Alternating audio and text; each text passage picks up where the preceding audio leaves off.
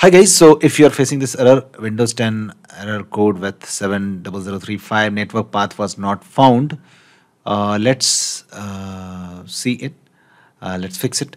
So let's move to the first fix. Just search turn Windows features on or off. Just click on it. And now you have to check SMB 1.0. Okay, just see this SMB 1.0. Just select all these things so that this tick mark is in this all of this SMB 1.0 CIFS file sharing support items. Okay, just expand this and select all these. Now click on OK, and now it will take some time to install, and now restart your computer and your problem will be fixed. Now if this does not get fixed, let's move to the next method, and that is, let's say you are facing this the trouble while sharing this folder, or maybe you're facing this trouble while sharing a drive. Okay, so let's in this example I'm taking this example of a folder. So right click on it, and after that click on properties. Now click on sharing. Now click on advanced sharing. Now check this, share this folder.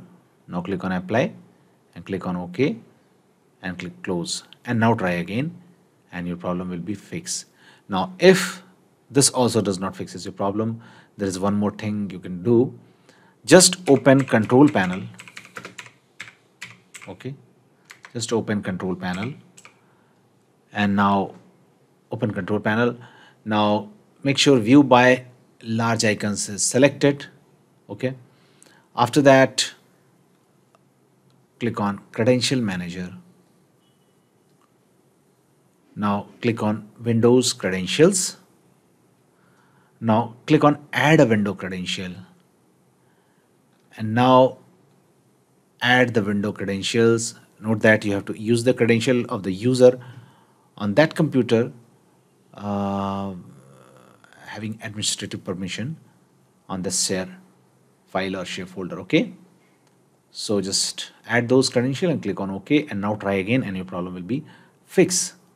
Now if this also does not fixes your problem, let's move to the next method, and that is maybe the firewall is behaving like this.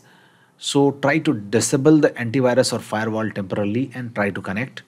Maybe firewall is interfering in this so just search control panel, and now among the list of options just click on Windows Defender Firewall, and now here click on turn Windows Defender Firewall on or off, and now turn off Windows Defender Firewall for both public and private settings. Click on OK and try again. If this does not work, enable them again.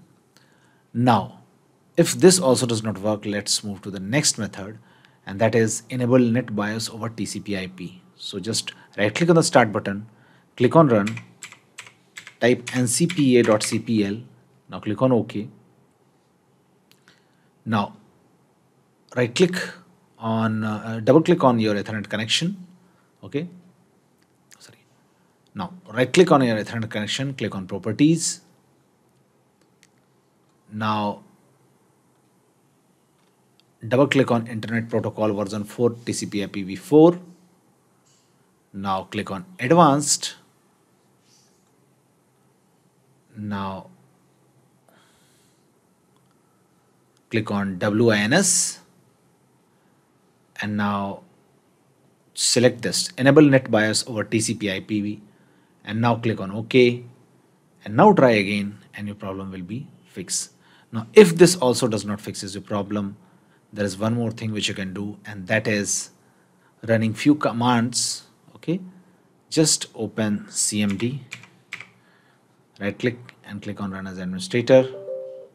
Okay, now you have to run few commands one by one. These are basic and popular commands of networking. I pasted all these commands in the description of the video given below. You can directly copy these commands from there. Okay, I have pasted all these commands in the description of the video given below. You can directly copy these commands from there. Just keep on copying the commands one by one and then pasting in the command prompt window and hitting enter to execute the command. Okay. Now, if this also does not work, let's move to the last method, and that is just right click on the start button, click on run, type ncpa.cpl, click on OK. Now in your Ethernet connection, right click on it, click on properties, and now click on install. Now select protocol, click on add. Okay, select reliable multicast protocol, and it has been added. Close and try again, and your problem will be fixed. So that's it, guys. Please do like the video to support us and subscribe to the channel. It's very important for us.